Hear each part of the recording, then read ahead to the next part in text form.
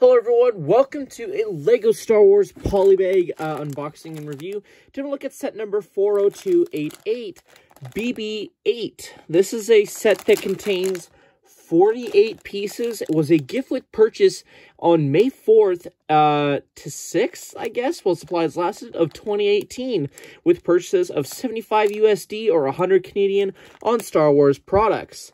So let's crack this open and see how it looks fully built.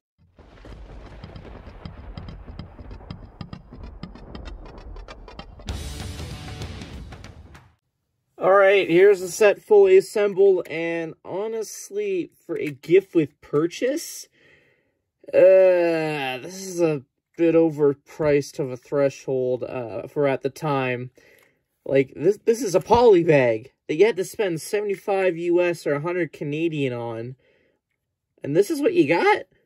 Like, just a cube-like ball that has a rotating head, and it doesn't even balance right.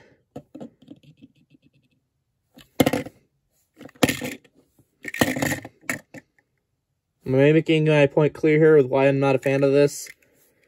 Like, I think a few years ago, prior to this, they released the buildable R2-D2, and that was cool. Making a buildable BB-8 was not the way to go. Maybe a buildable C-3PO would have been the way to go, but this is a mess. Like, yeah, it's got some cool exclusive printed parts. The same dish piece printed ×4 all around, and then an exclusive BB-8 head, but maybe this is like a Christmas ornament if you want to hang it upside down. Like, I thought for a second there maybe it could be used as like a sensory toy, but I'm not liking it. Like, it's so weird. It's too blocky. I'm not a huge fan of this build. Let's move on to what else this set includes, I guess. Taking a look at the instructions, they're pretty straightforward and definitely a cube center. Like I said, definitely a parts pack with what's included. But hey, you can fold up the instructions in case you want to build this on the go, and there's advertisements for solo sets and whatnot. Yay! As for extra parts, this is what I got in my copy of this poly bag.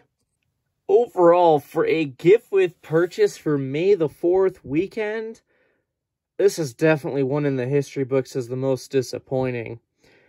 Like, 75 US for this. This is like a $5 poly bag that like, you can go to Walmart and get. Like, no. This is not a gift with purchase that warrants 75 US. Just no. Maybe if they did a buildable C-3PO, that's the only way, if they're going for like a buildable miniature character that's like a display. This is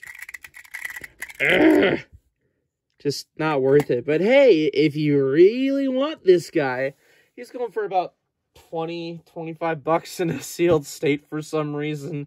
Pick it up if you want. I wouldn't recommend it, honestly. So, yeah. I guess that's my thoughts and concludes this review. Let me know yours in the comment section down below. Yeah, like and subscribe. Bye.